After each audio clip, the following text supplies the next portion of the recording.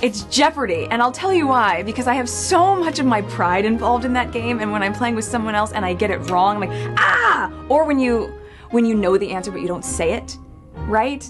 Drives me nuts. Was it last season on Mad Men when Peggy left and she was saying bye to Don Draper and he like kissed her hand, and it was the sweetest moment. I don't know what it was about that entire thing. I was in tears. Here, Miss Sally. Paprika?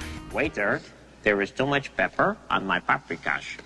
I would be proud to partake of your pecan pie. Pecan pie. Your pecan pie. Pecan pie. Wasn't everyone's Dylan McKay? Luke Perry, 90210? And then I recently just saw him like bicycling around like Hancock Park area in LA with his kids, and I was like, that is so funny. I now feel really old. He's got kids and I no longer have a Luke Perry pillow.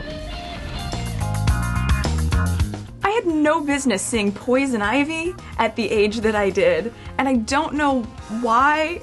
Oh, I can't, like, what was I doing there? I don't even think I understood half of what was going on, but there was a lot of little bits out. Yasmine Bleeth. Oh my god! I wrote Yasmine Bleeth.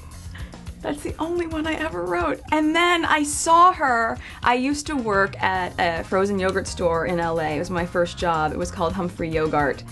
And I saw her in the parking lot, and what do I say to her? The most ridiculous thing you could say. Oh my god, I love you so, I loved you in that soft and dry commercial. The most important thing I put on is soft, smooth, and feels just like silk. She just looked at me very blankly and was like, okay, thank you. And I walked very meekly back into Humphrey Yogurt.